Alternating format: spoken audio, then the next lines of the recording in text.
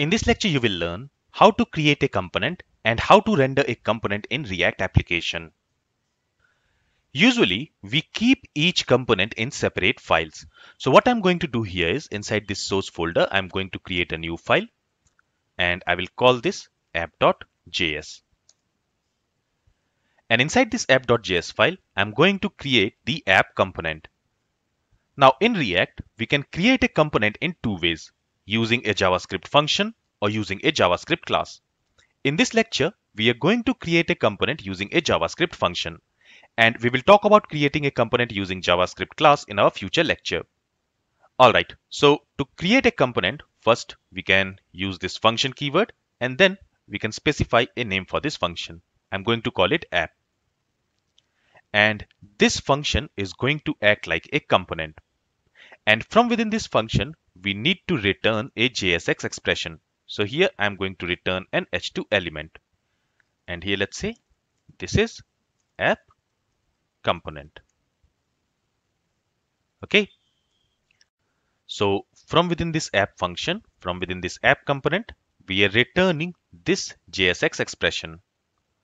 Now, in order to make this function available in other files, we also need to export this function from this app.js.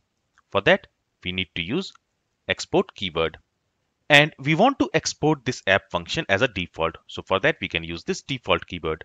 And what do we want to export? We want to export this app. And that's it. Here, we have created a component and we are exporting that component. Now, we want to use this component in index.js file. So here, the first thing which we need to do is we need to import this app from this app.js. For that, let's use this import statement, and here we want to import app from, and we want to import it from app.js. Now here we don't need to specify the extension, this .js extension, only the file name should be enough. Alright, now what we are doing in this index.html. So if you remember in the last lecture, we created this header, which is storing this h1 element, and then we rendered this header inside this div, the div with this id root. For that, we use this react dom.render method. Now, the latest version by the recording of this video for React is React 18.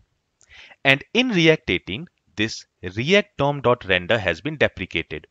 So if I go to the web page, you will notice that this h1 element has been rendered in the web page, but we also have a warning here. And this warning says react dom.render is no longer supported in React 18. Use React root instead. So this react dom.render is no more supported in React 18, which is the latest version. So instead of using this react dom.render, we can use create root method. So let's go ahead and let's do that. For that, let me comment this line here. And let's also comment this header because we are no more going to use it. Now let's go ahead and let's create another constant. Let's call it root. And to this root, we want to assign this div which we have inside this index.html with this id root. So for that, what I'm going to do is I'm going to use create root method. So this create root method we have in React DOM. So this React DOM has this create root method.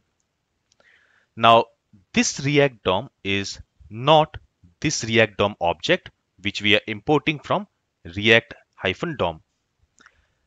This React DOM object, we need to import it from React-DOM/client. Okay, keep this point in mind. Now to this create root method, we need to pass that HTML element which is going to act as a container. And here, this div is going to act as a container, right? So here again, let's use document.getElementById method.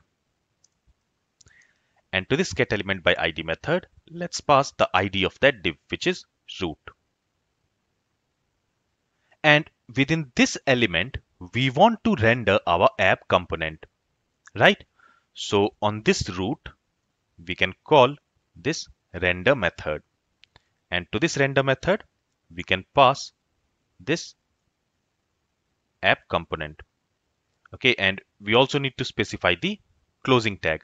So here we are passing this app component as an HTML tag. That means in place of this app, inside this container div, this HTML will be rendered. Let's see that. And before that, we can also simply write it like this. All right, with this, let's save the changes. Let's go to the web page. And here you will notice an h2 element with this content. This is app component has been rendered.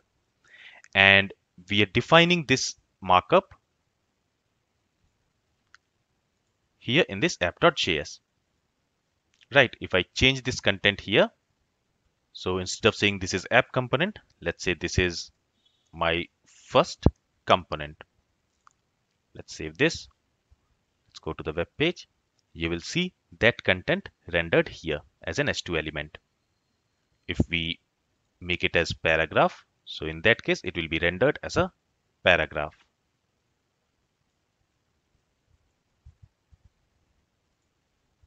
Okay. So here we created our very first component, and we created this component using a function. So we simply created a function, and from that function, we are returning a JSX expression. In the next lecture, let's have a closer look at JSX, and let's learn how we can return complex JSX code from our React component.